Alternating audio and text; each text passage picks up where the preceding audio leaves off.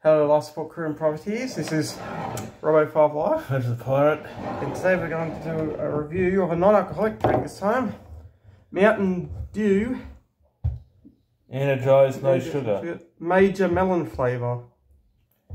Charged with watermelon flavour. 600 millilitres. 3.5 health star rating. Why is that? Oh, it's got no sugar, that's why. Anyway.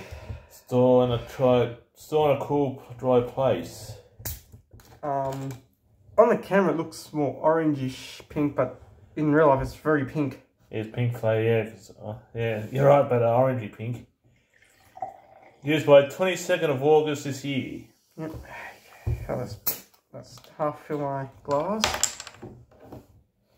It's very melony when I was filling this up. Yeah.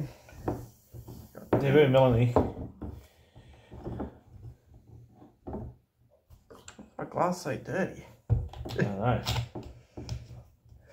know. Anyway, yeah, it's pink, just like the Vits in Gran Turismo 3 that you win.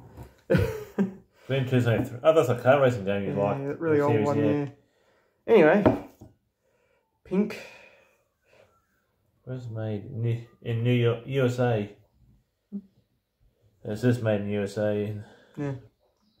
Bottled under appointment from Pepsico Incorporated, New York, USA. Blah blah blah. Terrain. Blah, blah. Yep. Anyway, let's try it. Watermelon. Yeah. Definitely tastes like watermelon. Oh, like watermelon flavour as well. Yeah. Yep. Sorry for the noise. Yeah. Anyway. No, the noise. Yeah. So yeah, it's watermelony. Yeah, very watermelony. Yeah. I'm not a big fan of watermelon flavour, but you know, it actually, like if it tastes like it, I'll give it points for that. It says here, charged with watermelon flavour. I don't know, it's a battery.